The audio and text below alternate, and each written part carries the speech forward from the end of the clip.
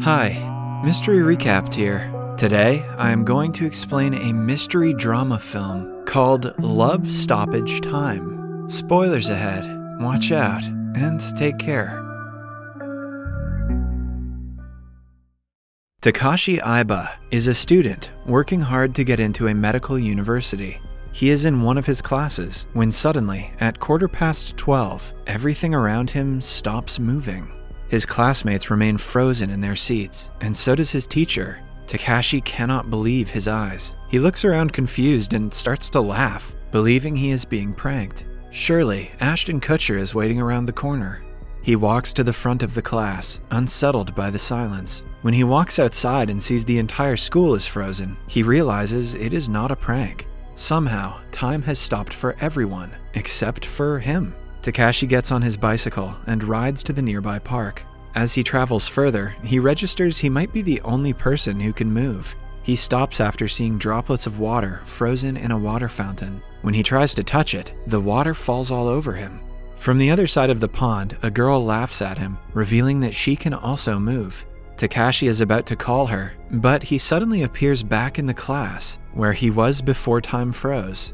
He is completely dry, as if he had never gotten in the pond. Takashi is shocked at the experience but cannot tell anyone, because no one would believe him. That night, he returns home, still thinking about the strange events of the day. He asks his father about his day, but doesn't get any answers. Takashi's father is disappointed in him because he was unsuccessful in getting into his desired university. The following day, at 12:15 p.m., he is in the library. He bumps into a guy and sees that the book he dropped has frozen mid-air. Realizing that it is happening again, he runs to the park to meet the girl from yesterday. When he doesn't find her there, he goes to her school that he recognizes from the uniform she was wearing. After looking for a few minutes, he finds her lying down in the school's garden. He wakes her up, but the girl thinks he is a pervert. Wrong. Takashi is a pervert who can stop time. Takashi apologizes and claims that he looked for her because he felt alone. After finding out they are the only ones who can move, she agrees to accompany him. The pair talks about the time stopping, but has no clue what is causing it and why they are the ones who can move. All of a sudden, the girl notices a driver has fallen asleep and is about to drive into some children crossing the road. She tries to wake him up, but to no avail. Takashi knows no matter what they do to stop him, things will go back to how they were after the time is reset. Hence, he looks for the driver's number in the car and remembers it. As soon as the time resets, he calls him, hoping to wake the man up. Following that, he runs to the location and sees that the children are safe. The girl also arrives there and praises his quick thinking. They promise to meet again tomorrow. Before leaving, the girl tells him that her name is Tokine Shinomiya. The next day, they meet at the park again. Shinomiya is drawing a sketch, which Takashi thinks is useless because it will disappear when time resets. Still, Shinomiya believes that the picture will be embedded in her mind, so it doesn't matter. The two then go on a bike ride through the city and end up in a field. As they talk, they name the pausing of the time, Lost Time. Takashi wants to spend more time with her, but is too shy to ask her out. Shinomiya senses this and says that they should meet the next day and go on a date. Later that day, Takashi is cooking while singing, clearly in a good mood. However, it changes when he notices his father, Saiji, behind him. As they talk, we find out that Takashi's mother died of an illness when he was 9, but Saiji didn't come to visit her in the hospital. Ever since then, their relationship hasn't been the same. The following day, Shinomiya and Takashi meet at the park for their date. She claims she wants to play on the trampoline because she is embarrassed to do it when people are watching. Takashi watches her play like a child and cannot help but smile. Following that, he lays out the food he has cooked for her. At first, Shinomiya hesitates to eat it, saying that she is on a diet. Takashi reminds her that after the lost time is over, she will go back to being hungry, so she can eat as much as she wants. The two enjoy the food together while talking about different things. Eventually, they get into an argument when Takashi says he is giving up on his dreams. Shinomiya calls him lazy, making him walk away from her. He accidentally pushes her to the ground when suddenly the time restarts. Somewhere else in a hospital, Dr. Asami walks into a room to his sick wife. She has been sick for several years, and the chances of her getting well are low. Like Shinomiya, She also loves to sketch. Asami takes care of her dearly, but she feels like she is a burden to him. The following day, Takashi is in his room, reading manga, when the time stops again. He runs to the park and sees Shinomiya waiting for him. Both of them apologize to each other and reconcile. They decide to meet at his home the following day. Takashi tells her that his goal in life is to be a doctor. They go for a bicycle ride and end up in the same field again. Takashi moves forward to kiss her, but the time resets just then, and he ends up back in his room.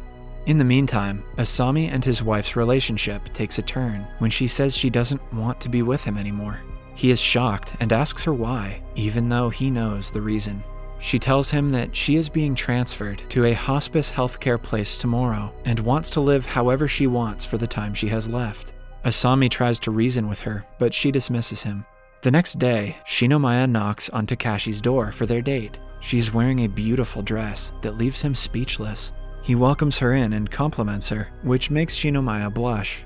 He has prepared several dishes for them that excite her. Before sitting down to eat, he gives her a pair of fancy chopsticks as a gift. The two enjoy the food in silence. Later, Takashi asks Shinomiya what she plans to be in the future. She seems to avoid the question and talks about a time capsule that she buried when she was little. The capsule contained papers where she had written her dreams and aspirations, but she doesn't remember them now. Takashi suggests they dig it up, but it turns out that the field is someone's front yard now. After the meal, they enjoy a chocolate cake together. Takashi invites her to a firework display that night, but she claims that she cannot see him anymore. A shocked Takashi asks her why, but the time resets and he never gets to know the answer. The following day, when time freezes again, he looks all around for her but cannot find her. Later, he asks her classmates, who inform him that she is in the hospital, being treated for a deadly disease. Takashi quickly runs to the hospital and finds out that she has a condition called Wilson's disease. The chances of her survival are low because only a liver transplant can save her. All of her family have been tested, but none of their liver is a match to her. Moreover, to perform the transplant, the donor has to be a family member, so she has lost hope for survival. She also reveals that the day she found out that she won't get a donor was also the day the lost time started. Takashi insists he will take a test to see if his liver matches hers, but Shinomiya thinks it is fruitless. When he doesn't back off, she tells him she only has 6 months to live, so she doesn't want to see him anymore. At home, Takashi Googles Wilson's disease and reads several articles about it.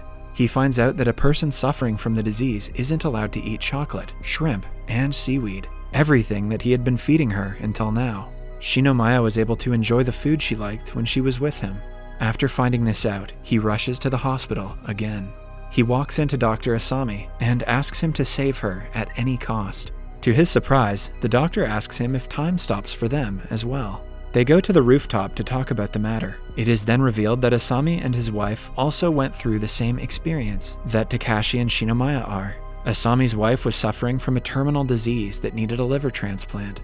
Suddenly, the two started to experience lost time and met each other. It was almost like God's way of telling them that their livers matched and Asami could help her survive. Since both pairs' stories are very similar, he believes that Takashi's liver will also be a match to Shinomiya. However, for a living transplant, there are several rules that need to be followed.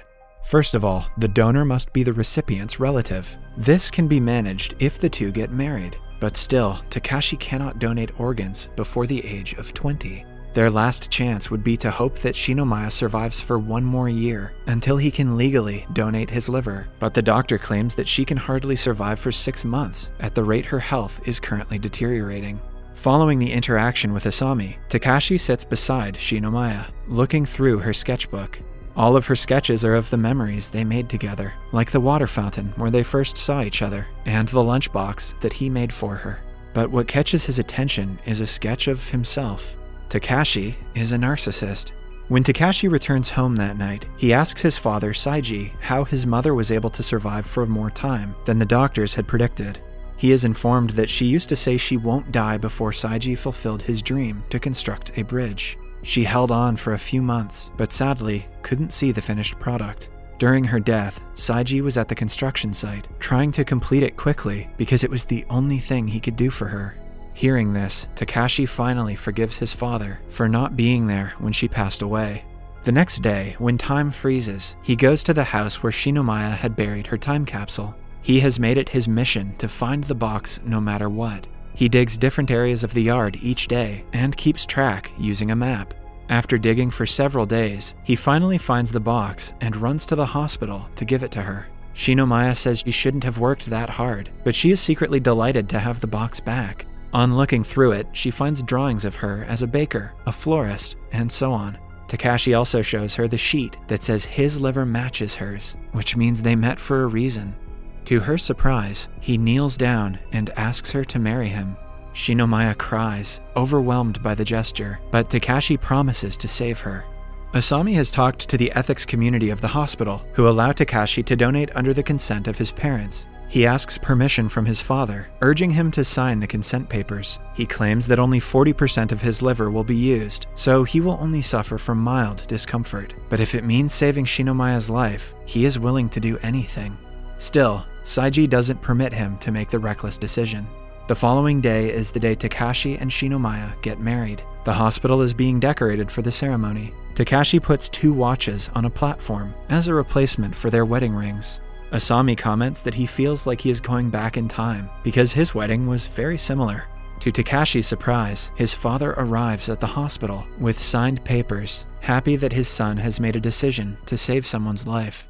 However, the story takes a turn when Takashi finds Shinomiya unconscious in her hospital room. She is taken to the ICU immediately, but the doctors can do nothing as she goes into a coma. Takashi finds a letter addressed to him where Shinomiya thanks him for making her life better. She also expresses her love for him for the first time in the letter.